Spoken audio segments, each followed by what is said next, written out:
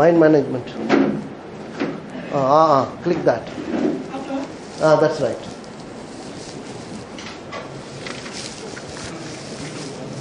You know that mind is a wave. You know that we exist because of energy. Wave is a form of energy. And how you work with that energy is the one that will determine the results you get. Now we talk about management. When management is required, is that when you think things will go out of control. Whenever you think that things will go out of control, you need to have a management. Otherwise, there is no management required. Your life, your very life, is not mathematics. Like 2 plus 2 is equal to 4. Is life not mathematics? If it is a life is mathematics, then a computer can take over my life. But I can't say it is mathematics. It is a complex system. Undeterministic, uncertain. Therefore, you need to learn the management of life. Every day you have to manage. You can't just leave it. மனசு போற வழியிலே நான் போறேன்னு சொல்லுவோம் அடிக்கடி இல்லையா? மனசு போற வழியில தான் போறேன். மனசு தப்பான வழியில போச்சுன்னா நீ தப்பான வழியில போயிடுவேன். அப்ப கொஞ்சம் உஷாரா இருக்குன்னு. So when you can manage an organization, when you can manage your household budget, when you can manage a show, do you manage your mind? Which determines your life. That's the question. So, first of all, let us know what management is. Management is R to R. That's all. You don't have to go to any big management school. Just know R to R is resources to results. இந்த தமிழ்ல சொன்னா E முதல் E வரை. இருப்பு முதல் இலக்கு வரை. இருப்பு எங்கிட்ட தான் இருக்கு, இலக்கு அதை இதை வச்சு தான் அதை அடையணும். இதுதான் மேனேஜ்மெண்ட். Okay, next. உங்க ரிசல்ட் என்ன? ஒருத்தர் கேட்கிறேன், என்னப்பா ரிசல்ட் உனக்கு தேவை? கனவுகள். அடுத்தது ஆசைகள்.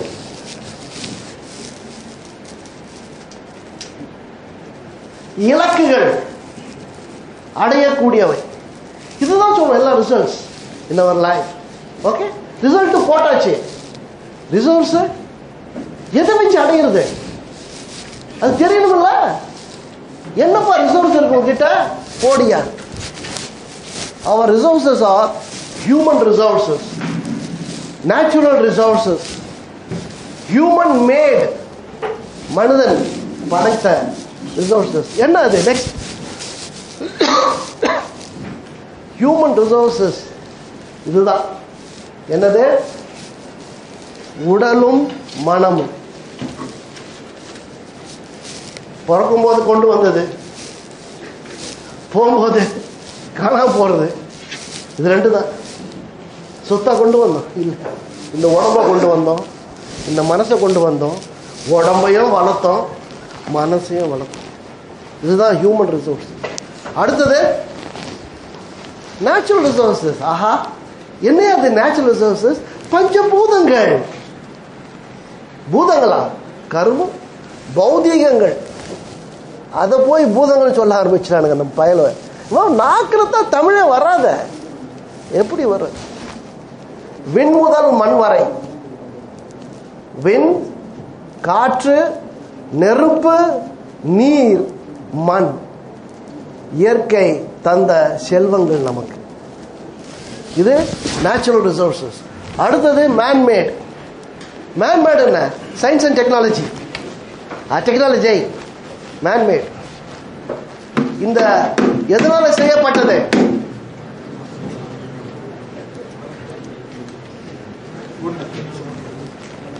எல்லாம் தமிழன்லப்பா.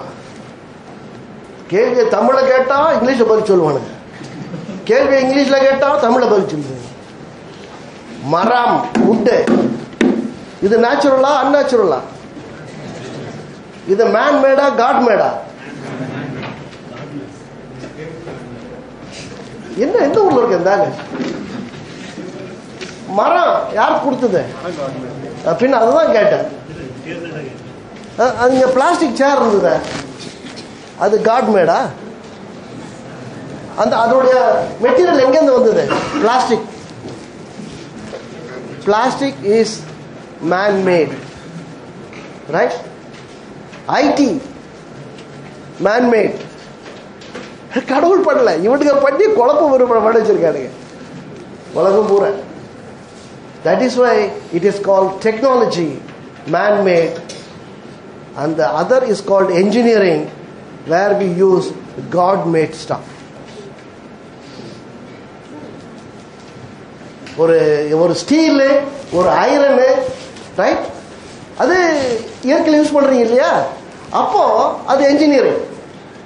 ஆனா மனிதன் பண்ணது அது. இப்போ இதுதான் நம்ம resources.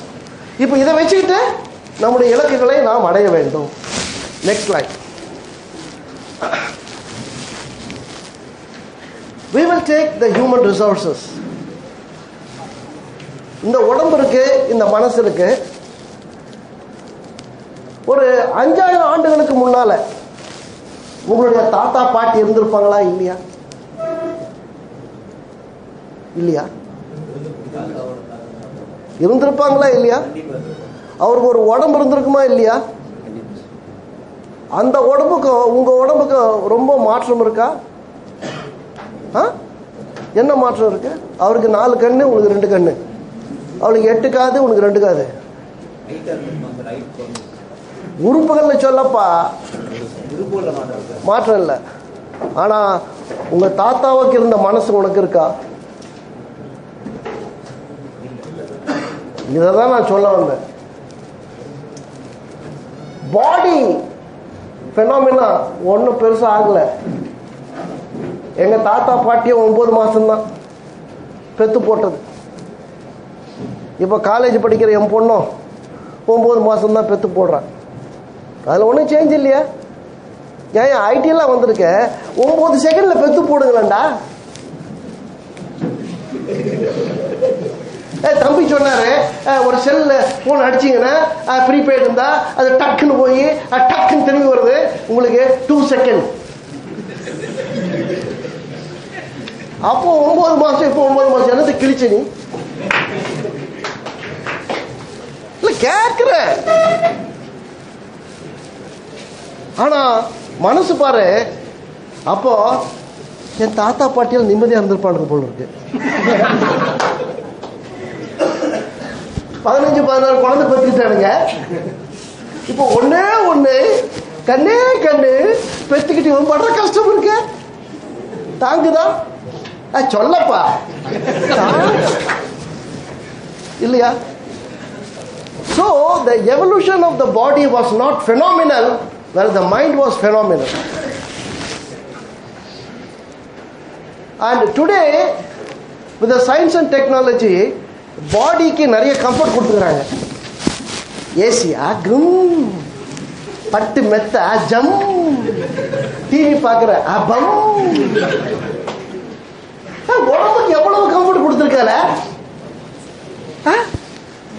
Science and technology, standard of living, my standard of living has gone up. Okay, சரி, உன் மனசுக்கு கம்ஃபர்ட் கிடைச்சதா? கேட்டா நானே, உன் மனசுக்கு கம்ஃபர்ட் கிடைச்சதானே? காலையில நல்ல வாய், 6 மணிக்கு மேல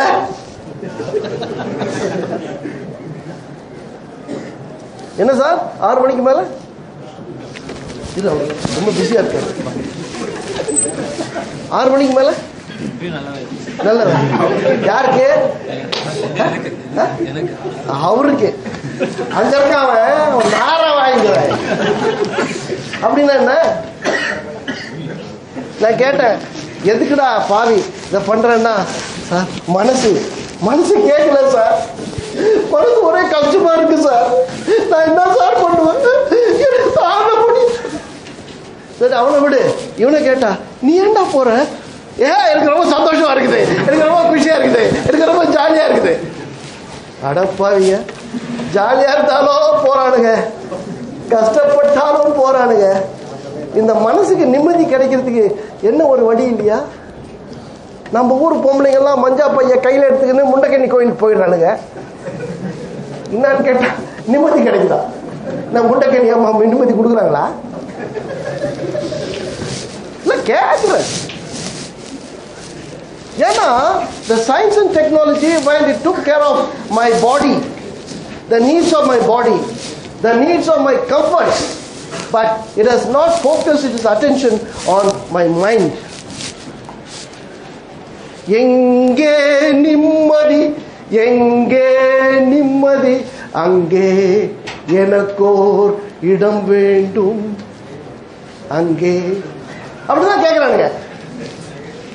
நீ கேட்கல, கேட்கல, நீ கேட்கல. யாரும் சொன்னாங்க கேட்கல? யார் அது? மென்டல் ஹாஸ்பிட்டல் அனுப்புவாங்க. So mind comfort lacks management. We don't know how to manage our mind. அதான் கஷ்டப்பட்டுட்டு இருக்கோம். Uncomfortable mind is the main cause for most of the problems today all over the world.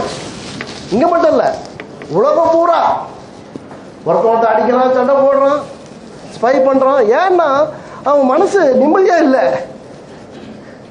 ஏதாவது ஒண்ணு அப்படி சுரிச்சுக்கிட்டே இருக்கு.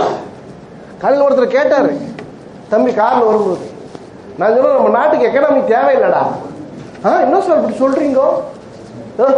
எந்த கழுதையோ Adam Smith demand supply பத்தி பேசிட்டேன். இது எப்படின்னா நமச்சு எடுக்கணும், நமச்சு எடுத்து தான் டிமாண்டு. புண்ணு இருக்கணும், புண்ணு தான் சப்ளை. இந்த புண்ணு எப்போ ஆடுறது, நான் எப்போ சொரியறது நிறுத்துறது? சொரிஞ்சா புண்ணு பெருசாயிடுது. புண்ணு இருக்கிற வரைக்கும் என்ன ஆகுது? சொல்லு, அட சொல்லு, வெக்கப்படாதப்பா, சொல்லு. புண்ணு இருக்கிற வரைக்கும் என்ன ஆகுது? என்ன டிமாண்ட் அதிகமாகுது. இன்னைக்கு எக்கனாமி அப்படிதான் ஆயிட்டு இருக்கு. சொல்லிட்டே இருக்கணும், புண்ணு பெருசாகிட்டே இருக்கு. சொல்லிட்டே இருக்கணும், புண்ணு பெருசாகிட்டு இருக்கு. புண்ணும் போகாது, சொரியும் நிக்காது. எப்பத்தான் நிக்குது? ஏன்னா அவனுக்கு தெரியல, இந்த மைண்டு மேனேஜ் பண்ண தெரியல. அவன் நினைக்கிறான் சொரிஞ்சா புண்ணு கம்மியாயிரன்னு. எப்போ கம்மியாகும்? அதுக்கு தான் அடுத்த line போடுறாச்சா, this puts us in pressure. This situation puts us in pressure to know, to train, to manage mind better than ever. நான் இது வரைக்கும் பண்ணிட்டு இருக்கேன், பத்தாது ராஜா, மாத்து, மாத்தி யோசி, வித்தியாசமா நினைச்சு பாரு. இங்க கஷ்டமே இல்லாதவங்க, கவலையே இல்லாதவங்க யாரு? அதெல்லாம் சொல்ல முடியுமா? முடியாது. அவர் தான் கை தூக்குறாரு. ஆனா அவர் வீடியோக்காக கை தூக்குனார், வேற எதுக்கும் இல்லை. அப்ப எல்லாருக்குமே எதுவும் இருக்குது. எப்படி மேனேஜ் பண்ற சொல்லு சார். நான் ஒவ்வொரு சனிக்கிழமையும் வெங்கடாச்சலபதிக்கு நேர்ந்துகிட்டு இருக்கேன் சார். அவரு தான் சார் என்ன மேனேஜ் பண்றாரு. ஐயோ ரொம்ப கஷ்டமா. நீ சார் ஒவ்வொரு ஞாயிற்றுக்கிழமையும் அந்த சேலத்தில் இருக்கிற சித்தர் கோயிலுக்கு போயிடுவேன் சார். அந்த கோயிலுக்கு கும்பிட்டா தான் சார் எனக்கு மனசு நிம்மதி. அடப்பாவி, இவனை நம்பாம வேற எவனையோ நம்பிக்கிட்டு இருக்கான். ஏன் உனக்குள்ள ஒருத்தன் இல்லையா? உனக்குள்ள ஒருத்தர் இல்லையா? உன்னை அறிந்தால் வா, யாராவது வாங்க பாடுங்க. தில் இருக்கா? தில் இருக்கா? யாரும் கிடையாது சார். இவங்க கிட்ட படிக்கிற பசங்களுக்கு எப்படி தில் வரும்? எப்படி கேப்ப? தில் மாங்கே மோர் கைசையா? உன்னை அறிந்தால் ரெடி? சபாபதி வேணாம் சார், ஒரு வாட்டி கேட்டதே போதும். வேற எவனையாவது கூப்பிடப்பா, கூப்பிடு. தில் இல்ல, நீ ரொம்ப அழகா இருக்க, நீ கூப்பிட்டா வருவ. தன்னை அறிய தனக்கு ஒரு கேடில்லை, தன்னை அறியாமல் தானே கெடுகின்றான். தன்னை அறியும் அறிவை அறிந்தபின் தன்னை அர்ச்சிக்க தான் இருந்தானே. திருமூலருடைய திருமந்திரத்தில் வரக்கூடிய ஒரு பாடல். உன்னை அறிந்தால், நீ உன்னை அறிந்தால் இந்த பாலிடெக்னிக்கில் போராடலாம். எழுந்தாலும் மஞ்சு எழுந்தாலும் மறக்காமல் நீ வாழலாம். Right? Now let us take a look at the differences between body and mind. So we have a body, we have a mind, we are a combination of both, we are using both. But you should know the difference. When you are using your body, the world recognizes you. When you are using your mind, only you recognize that. உங்க மனசுல இருக்கிறது யாருக்கு தெரியும்? உங்களுக்கு மட்டும்தான் தெரியும். உங்க மனசுல இருக்கிறது யாருக்கு தெரியும்?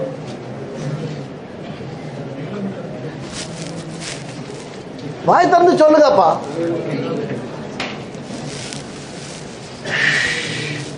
இவங்க வாயை புடுங்கிறதுக்குள்ள நம்ம வாய் போயிருந்தப்பா. உங்க மனசுல இருக்கிறது உங்களுக்கு மட்டும்தான் தெரியும். ஆனால் நீங்கள் உடலால் செய்வது எல்லாருக்கும் தெரியும்.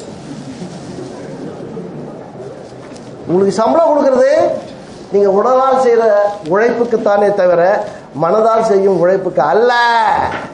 இல்ல சார், நான் டூ மச் திங்கர். ஆமா, நீ டூ மச் திங்கர்னா அப்படி சொன்னா கொடுக்க முடியாது சம்பளம். திங்கிங்க வந்து ரிப்போர்ட்ல போடு இல்லையா, அப்பதான் சம்பளம் கொடுக்க முடியும். ஆக உடல் என்பது நான் காட்டும் ஒரு எக்ஸிபிஷன். மனம் என்பது அது காட்டும் எக்ஸிபிஷன். எனக்கு மட்டும் மனசு, எனக்கு மட்டும். எம் மனசு தான் எனக்கு மட்டும் தான். இந்த பாட்டு கேட்டுக்கிறீங்களா? என்ன சார், எப்படி அது தெரியல சார், சாருக்கே தெரியல, பசங்களுக்கு எப்படி தெரியும்? என் புருஷன்தான். சார் இது உண்மையா சார்? இது என்ன கரும முடிச்ச பாட்டு?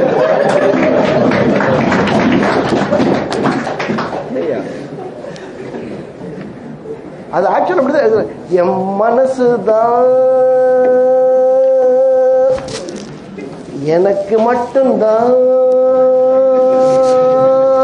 அப்படி போட்டுருங்க இல்லையா சார்? உங்க பேர் என்ன? சொல்ல மாட்டேன். மஞ்சு பட்ட பாடு போத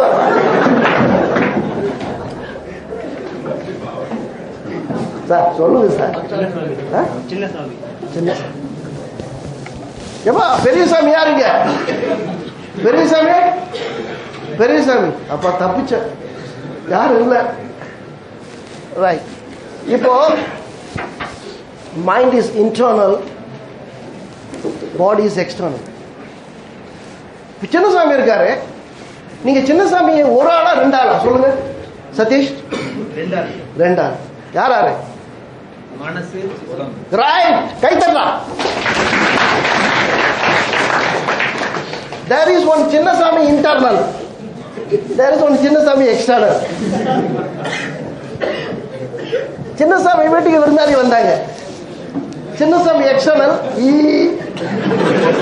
வாங்க வாங்க வாங்க. சின்னசாமி இன்டர்னல்,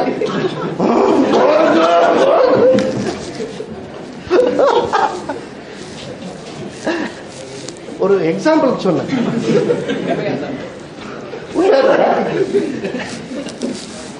சோ நம்ம கிட்ட எப்ப ரெண்டாவது இருக்கானுங்க, உள்ள ஒரு ஆளு வெளியே ஒரு ஆளு.